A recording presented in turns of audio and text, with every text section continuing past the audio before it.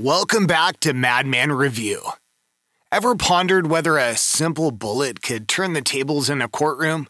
In this video, we'll talk about this complex and kind of controversial topic. Hollow point bullets, known for their effectiveness in self-defense situations, expand upon impact, minimizing the risk to bystanders. Yet these same characteristics have sparked heated debates in legal circles. We'll unpack real-life cases like Culp versus State of Florida, where the use of hollow points became a focal point in court, and examine how what's seen as a responsible choice by many could be portrayed as a malevolent intent by prosecutors. Our journey explores the thin line between self-defense and legal repercussions, highlighting cases where the choice of ammunition played a crucial role in criminal trials.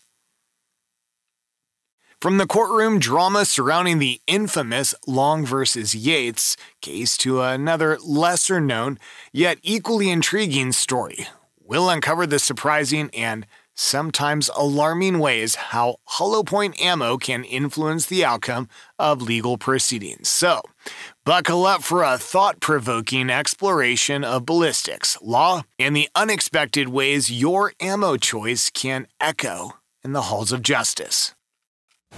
What's the point of hollow points? Nope, no pun intended.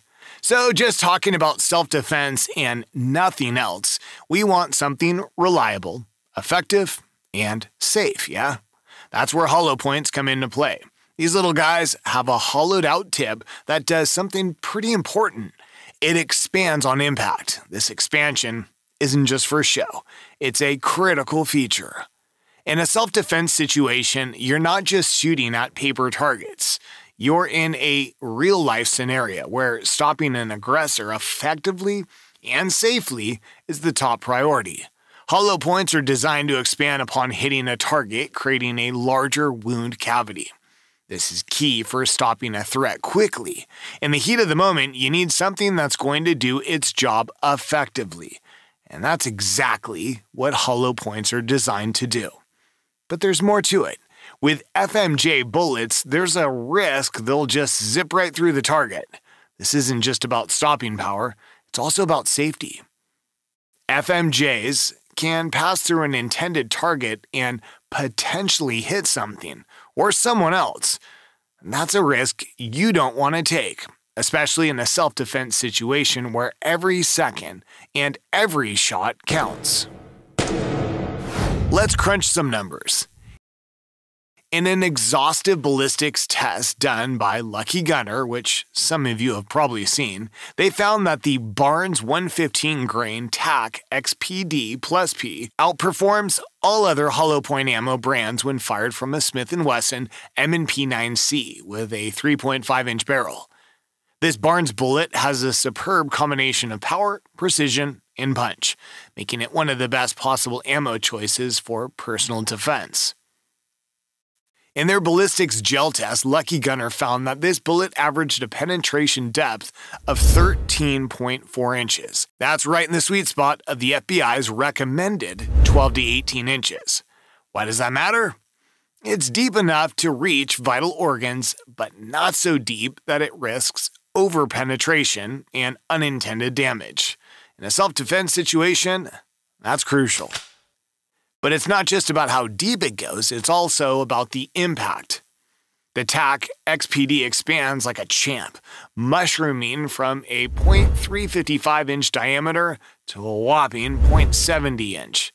Creates a larger wound channel, making it more likely to hit something vital and stop an attacker in their tracks.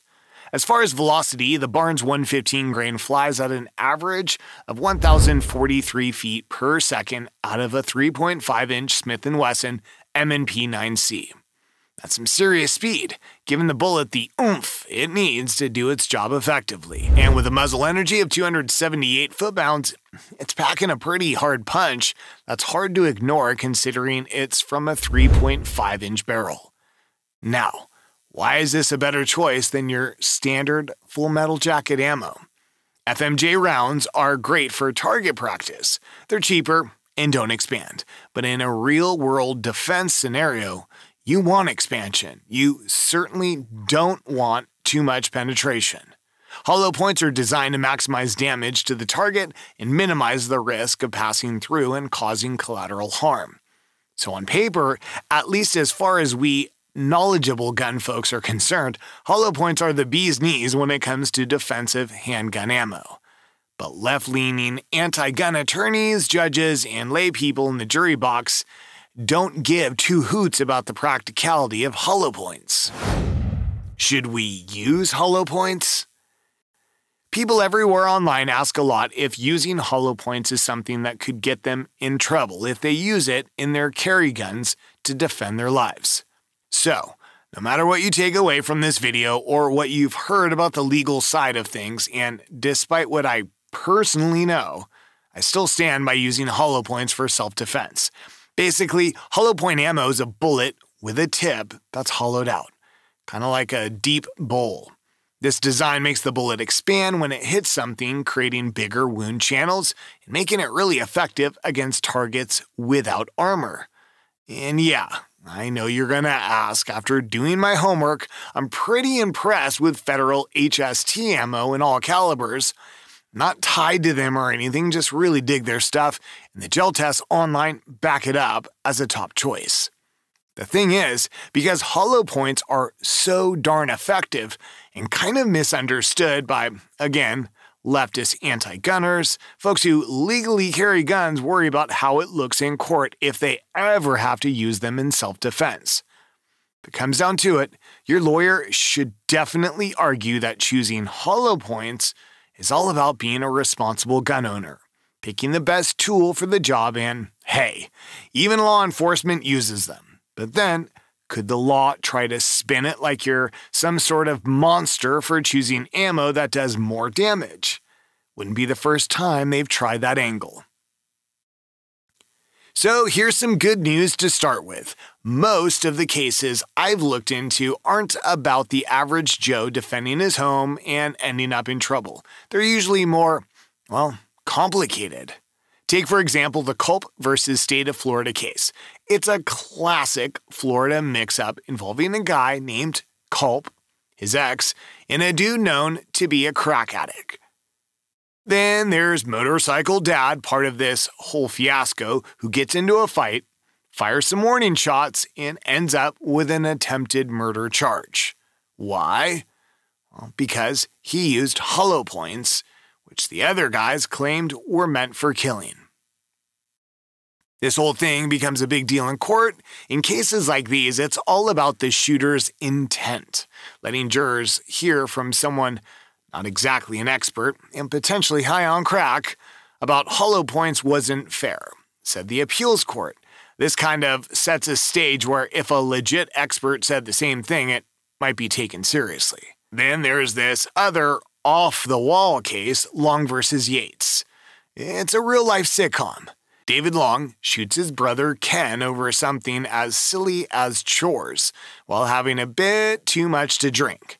The catch? He used a hollow point bullet. In court, they start calling these cop killer bullets, and that really amps up the drama. The court actually sided with this, agreeing that hollow points are known as cop killer bullets. It's a bit wild to think how your bullet choice can create such a storm in court, especially when they start throwing around terms like cop killer. So there's a chance that in court, they could label your choice of using hollow points as using cop killer bullets. There's some history of this kind of talk in court backed up by experts in ballistics or even cops. But don't freak out over this. What's the big lesson here? Again, in those two cases we checked out, like Culp versus State of Florida and Long versus Yates, there's this common thread where they say hollow points are all about killing. But these cases were kind of sketchy to begin with. It seems like this hollow point talk usually pops up in cases about premeditated or attempted murder, where they need to prove you wanted to kill. Like, if David didn't mean to kill his brother, then why use cop killer bullets, right? But For most of us, we're more likely to be defending ourselves in our own homes or maybe out in public, which isn't what went down in the Culp versus Long cases. Both of those were about attacks in the so-called victim's home, which leans more towards attempted murder than self-defense. So if you're ever in a sticky situation where you gotta defend yourself, especially in someone else's house, you might want to skip the hollow points. How about RIP ammo? You've heard of that stuff, right? It's this flashy, kind of over-the-top ammo. RIP, as in radically invasive projectile. Man, using that is like handing a prosecutor their dream case on a silver platter. Honestly, I wouldn't touch RIP rounds even if they were as legendary as these Indian bullets from Who Framed Roger Rabbit. Just too much drama for the courtroom, they'd make you look real bad in front of a jury. The case of the RIP bullets. You wouldn't believe it, but there was actually a court case involving RIP ammo. Back in 2017, this guy named Bob Martinez decides to shoot his cousin with a DIY Tech 9. And guess what he loaded it with? RIP ammo. The kind that's all about putting someone down hard. He practically got his street smarts degree because he straight up tells the police it was self-defense and brags about his choice of ammo. Seems like he bought every word of RIP's tough guy marketing. But here's the twist. The ammo didn't work as well as he thought. His cousin survived the shooting. Martinez even admitted to the cops that he was aiming for a headshot. The money shot, as he called it. He sounded pretty frustrated that his cousin lived, thinking he could have gotten away with murder. If only the shot had done the job. Talk about being overconfident. In the end, Bob Martinez was found guilty of a bunch of stuff, including attempted manslaughter. Just goes to show, sometimes what you think is your smartest move can turn out to be your biggest mistake. Straight from the horse's mouth in the official court documents, Martinez fesses up to shooting Smith when he's getting grilled by the cops. At the trial, he's not shy about it.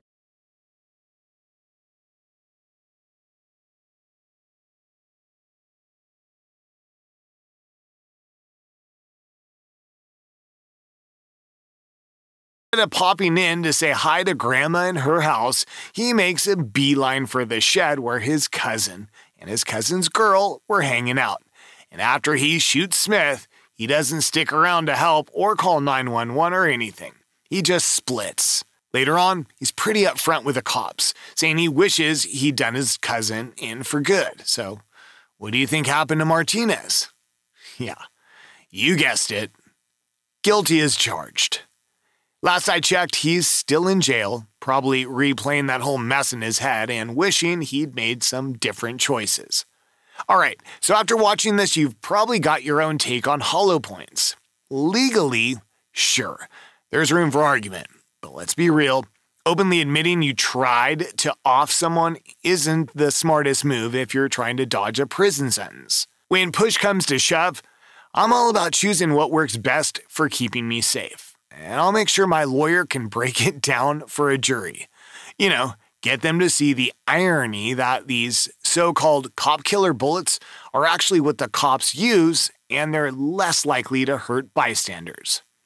And that wraps up this video. If it was helpful or entertaining, consider leaving a like, sharing, and subscribing if you haven't already. Click on that notification bell too for more of these videos. Thanks for watching, and stay safe out there.